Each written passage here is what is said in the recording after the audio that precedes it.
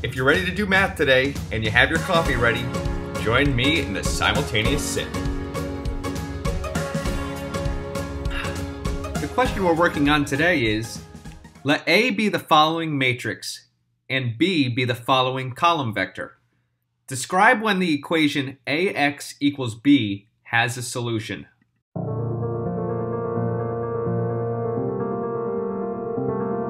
The following theorem will be helpful in solving this problem.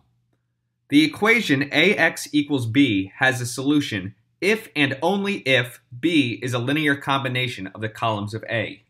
So we'll start by writing down the augmented matrix for the system. It's 2, -1, B1, -6, 3, B2, and we could perform elementary row operations. What else do we do in this class? So we'll replace row 2 with 3 row 1 plus row 2. We got 2, -1, B1, 0, 0, B2 plus 3, B1.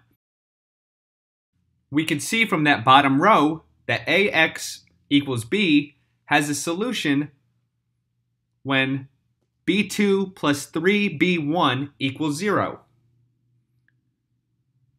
Otherwise, AX equals B does not have a solution. Make sure to subscribe for more Coffee and Math with Dr. Weselcouch. Don't text and drive. Bye-bye.